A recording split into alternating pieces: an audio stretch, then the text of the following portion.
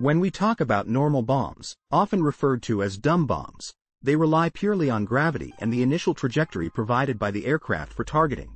This means that any deviation in the aircraft's speed, altitude, or angle can result in significant inaccuracy. On the other hand, guided bombs work by using advanced technology to guide themselves to their targets after being released from an aircraft. When an aircraft releases a glide bomb, it uses its wings to glide through the air. It doesn't fall straight down like a regular bomb. Inside the bomb, there is a system that combines GPS and INS that helps it know exactly where it is and where it needs to go. These systems work together to guide the bomb accurately to the target, even if the target is far away. And today, we will compare these two guided munitions, India's Gaurav versus US's Joint Attack Munition JDAM. The Gaurav, it is an advanced long-range precision-guided munition developed by India. It is designed to deliver a high explosive payload to distant targets with high accuracy. On the other hand, the Joint Direct Attack Munition JDAM is a guidance kit developed by the United States. JDAM is not a bomb itself but a kit that attaches to regular bombs, turning them into precision-guided weapons. It has been widely used in conflicts around the world for its effectiveness and reliability. Let's talk about the dimensions first. The Gaurav is reported to be about 5.8 meters long and weighs approximately 1,000 kilograms. This size and weight allow it to carry a significant explosive payload while maintaining the capability to glide over long distances. In comparison, the JDAM's dimensions and weight can vary depending on the bomb it is attached to. However, the most commonly used bomb with the JDAM kit is the GBU-31, which is about 3.84 meters long and weighs approximately 907 kilograms. The JDAM kit itself extends the bomb's length slightly and adds about 227 kilograms to the total weight. Considering these differences, Gaurav's larger dimensions give it a slight edge in terms of payload capacity. When we talk about range, the Gaurav has an estimated range of about 100 kilometers, depending on the release altitude and speed of the aircraft. This long-range capability allows the bomb to glide towards its target from a significant distance, ensuring the safety of the aircraft that releases it. On the other hand, the JDAM has a slightly shorter range in its standard configuration, typically around 28 kilometers when released from high altitudes. However, with the JDAM ER kit, which includes deployable wings, the range can be extended up to 80 kilometers. Here, Gaurav's longer range provides a strategic advantage in standoff situations. When we talk about guidance systems, both the Gaurav and JDAM employ a GPS and INS-based terminal guidance system, which provides precise adjustments during the final phase of its flight. The combination of GPS and INS allows for high accuracy, but the system is primarily reliant on the initial targeting data and in-flight updates from GPS satellites. However, certain variants of JDAM, such as the laser JDAM, include a laser seeker that allows the bomb to make final adjustments by homing in on a laser-designated target. Given these features, JDAM's laser guidance option provides an additional advantage in dynamic combat scenarios. Talking about accuracy, the circular error probable CEP, which measures a bomb's accuracy, is a key indicator of how close to the intended target the bomb will strike. The Gaurav has a CEP of approximately 3 to 10 meters, reflecting its high precision. Similarly, the JDAM boasts a CEP of about 10 to 13 meters under optimal conditions. Certain JDAM variants, like the laser JDAM, can achieve even better precision, particularly against moving targets.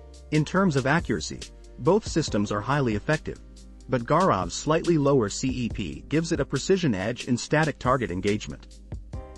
Talking about the types of warheads, the Gaurav is designed to carry conventional warheads, which are optimized for different types of targets such as bunkers, buildings, or armored vehicles.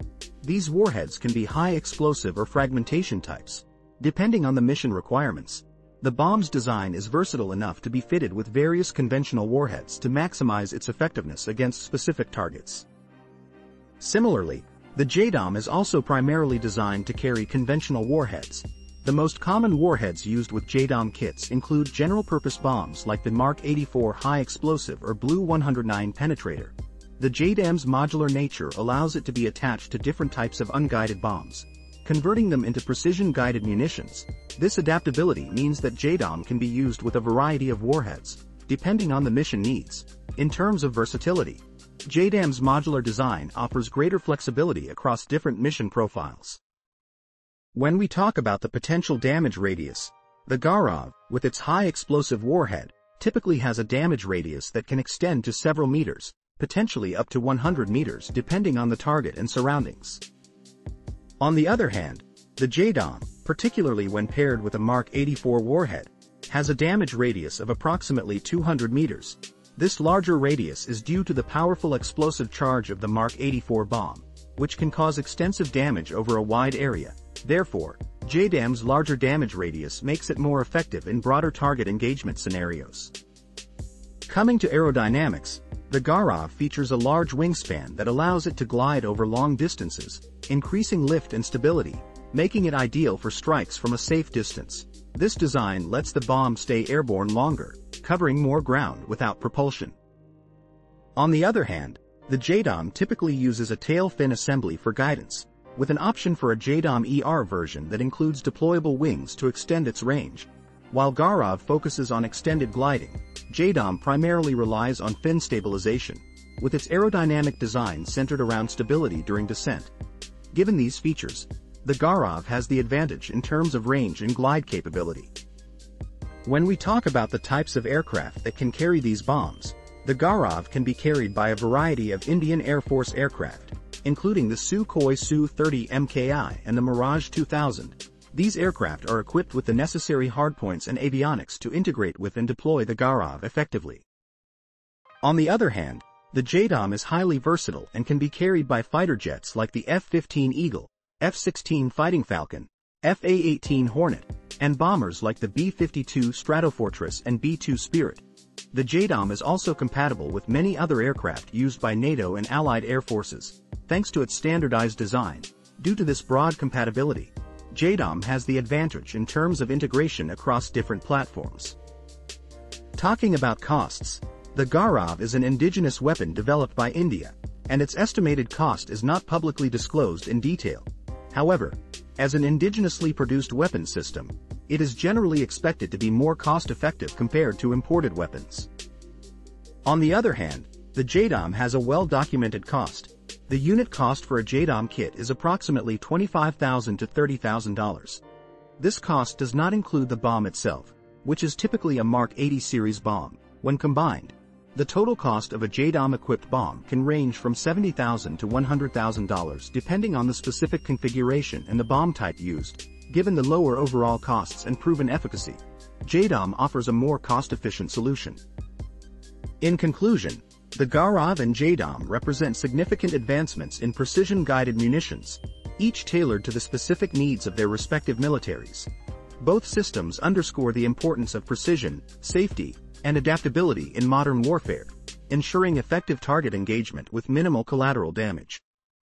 Which one do you think has the edge in modern combat scenarios? Let us know in the comments below. That's it for today's comparison. Make sure to like, share, and subscribe for more defense updates and comparisons. See you in the next video.